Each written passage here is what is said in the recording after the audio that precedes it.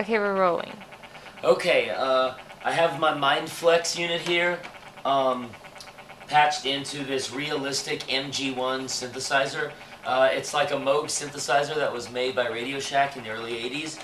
And selecting the program, freestyle, and I have it hooked up. There are these EEG sensors, and it's patched in so that instead of controlling the synthesizer with the keyboard, I'm controlling it with the intensity of my thoughts. You can see the light here. That changes with the intensity of the thoughts. I'm going to try to point my finger in the direction that I want the tone to go. Right now I'm not doing it, that's just going with my random thoughts, but I'm going to try to point my finger in the direction I intend the tone to go, and let's see if I can control it very well, okay? And you can see the tone coming from the synthesizer. That's just the volume, but anyway, you can hear that the tone kind of goes up as the light goes up, and goes down as the light goes down. Okay, so let's see. I'm going to try to start by going down, and I have to like relax and clear my mind and be totally like Zen or something.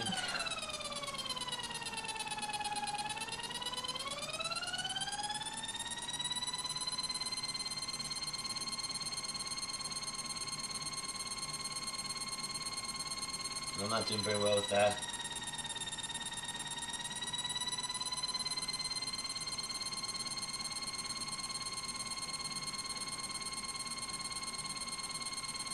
Well, let's see if I can make it go up. Oh, it's at the absolute top.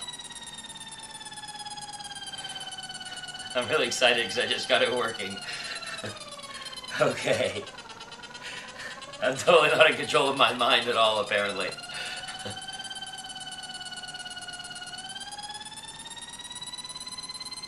Okay, now let's see. I'm going to try to go down. Now let's go see if I can go really high.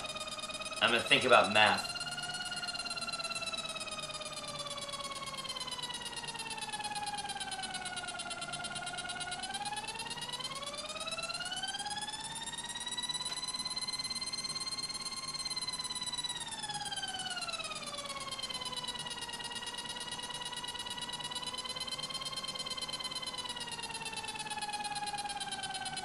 Horrible at controlling it, but it's working anyway. Okay, that's it. Mind-controlled analog synthesizer. Cool.